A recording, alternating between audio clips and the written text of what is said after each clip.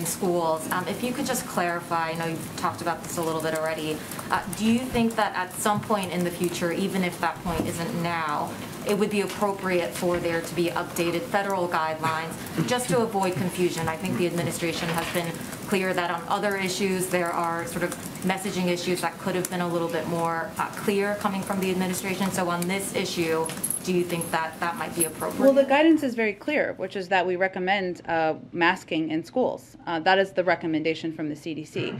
It is also true that at some point when the science and the data warrants, of course, our hope is that that's no longer the recommendation, and they are continually assessing that. But the guidance is very clear. It is also true that it has always been up to local school districts to make determinations about how to implement these policies.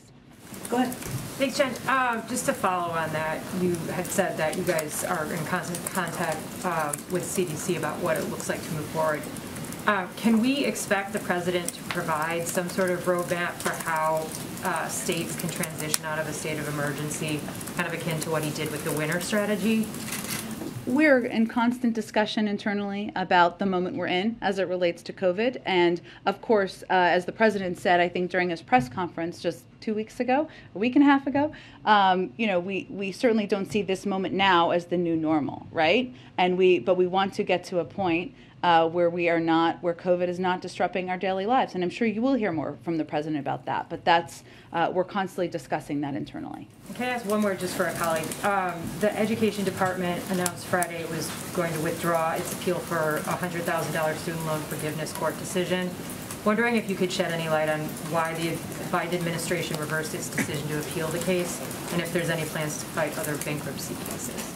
I would really point you to the Department of Education, the Department of Justice potentially, but I will check and see if there's anything more we can offer on that from here. Go ahead. Got one more on masks. I was wondering if I could just ask it this way. Sure. The president's wife is an educator. He just heard from governors across the country last week, many of whom were saying this is enough, it's time for new normal. Where is he on this after taking all of these inputs? Well, the president is not a private citizen. He's president of the United States, right? So So I'm asking you. Well, but I guess I'm saying it's different than asking kind of a person on the street, right? I mean, I'm just, it is different because he is the president. He needs to project what the data and the science is telling us. And the data and science, where we get that guidance from, is the CDC and our health and medical experts. Their guidance continues to be that in schools people should mask up. So that is what we are continuing to convey and recommend. And then can you tell us any more about where he will be going on Thursday?